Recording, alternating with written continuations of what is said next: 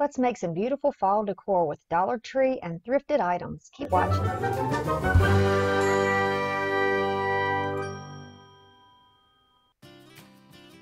So we have some items here that we put together. First, we're going to take this little pumpkin with the 3D layering and pull off the little bow that was on there. It's a little raffia bow. I'm just taking my metal ruler to try to pick off that glue, and then my sanding block, and those items also came from Dollar Tree. This is a thrifted sign. There's a Christmas sign on the back. There's a Christmas sign on the other side, and we're going to use the blank back side as our front. So first off, I'm just going to stain this pumpkin. I've used some Waverly antique wax and watered that down. Makes a really good stain, and it's not stinky, and it's easy to clean up. Just using a facial wipe, dipping that in there, squeezing it out, and gonna go over all the parts of this pumpkin with this.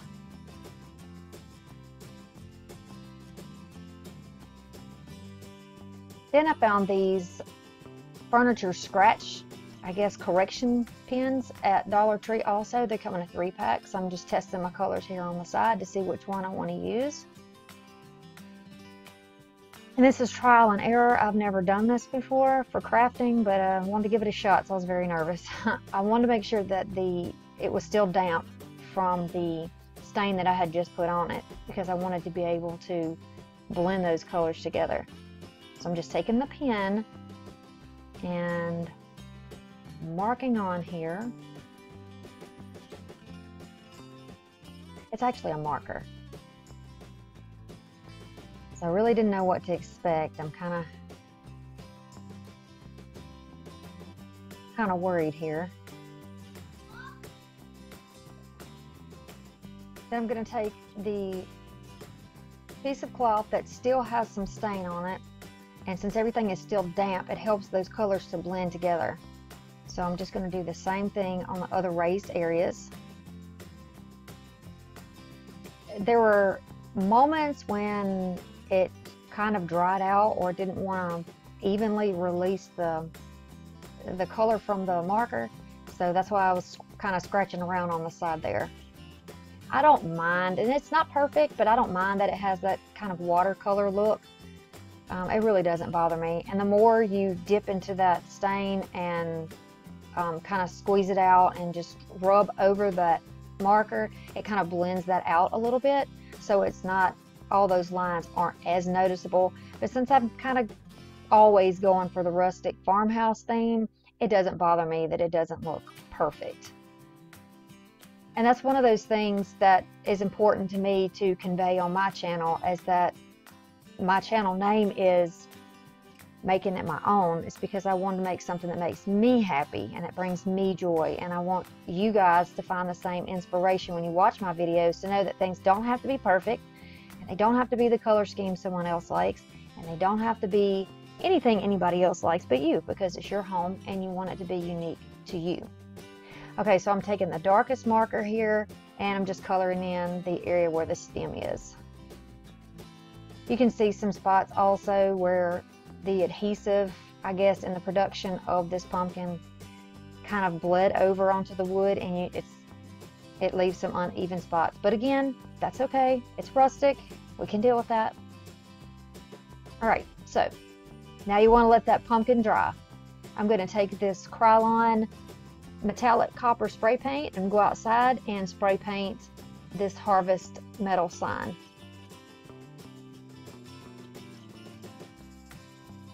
All right, and while my harvest sign is drying, I'm going to take some of my Gorilla Glue and put it in my glue gun and make some rings around on here.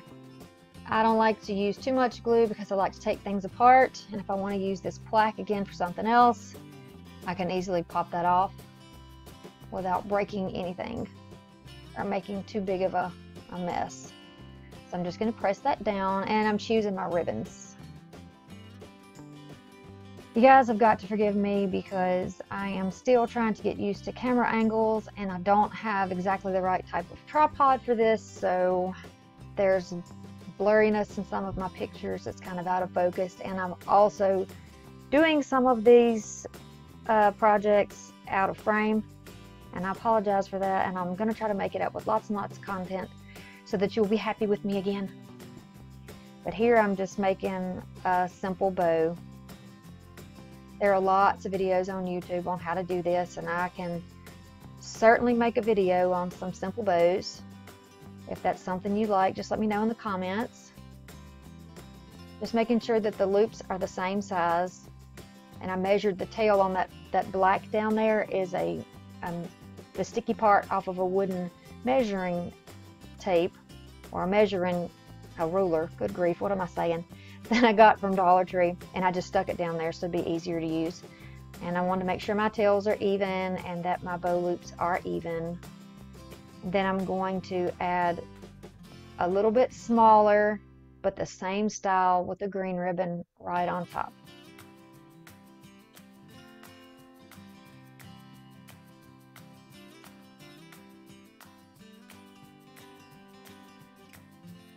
Simple, simple, just 2-loop bow on both sides. The truck ribbon has 2 loops and 2 tails, and the green ribbon has 2 loops and 2 tails. Sliding that around to make sure they're even. I'm not the best bow maker, but I think I can get by.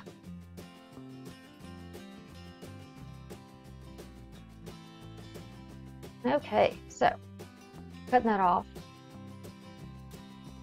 I use the pipe cleaner to put my bows together in the middle, and now I'm just going to dovetail the ends. It gives it a pretty look. And you can see I got up and fixed my camera angle, and my focus is a little bit better. So there's my, I used a zip tie, not a pipe cleaner. I'm going to use my glue and put it, I know you can't see, but it's up there above where the stem is for the pumpkin. You can see up there for the corner. Now I want to embellish this bow by putting in a couple of flowers and some greenery.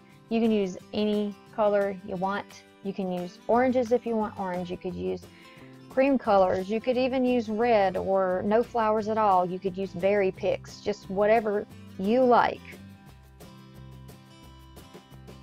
I just shortened the stem there. I'm going to add the greenery back to it with a little glue.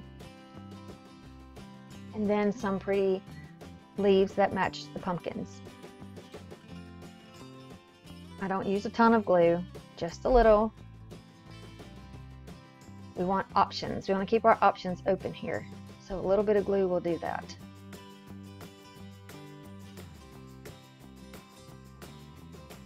All right, just get that all together and play with your bow so that it's not crunched down, because in the process of putting on your flowers, it's going to get smushed a little bit. But you just fluff it back out. It's real easy. There's wire in the ribbon, so it's easy to fluff back up.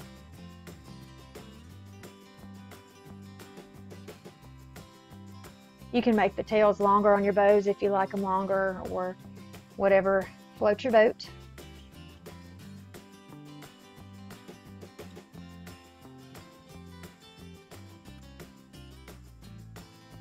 Okay, so the harvest sign is dry, and I'm just going to put that back down. I have some Gorilla Glue sticks now in my, I decided to use this instead of the gel that I've used before. And it did fine. It didn't dry too fast, and I was able to move it around a little bit, so I was comfortable with that. And I just went underneath some of the thicker points because I don't want blebs of glue poking out everywhere. I want it to look nice and finished. And the spot was driving me crazy where the glue came off there, so I went ahead and put a leaf on top of that by the stem to just cover that up. And that is it. I'm fluffing again. All right, so this is our completed wreath. You can still use the back for something else. I'd love for you to subscribe and come back and watch more. I love fall. It's my favorite season, and I have lots more in store for you. Comment, subscribe, and like. Bye.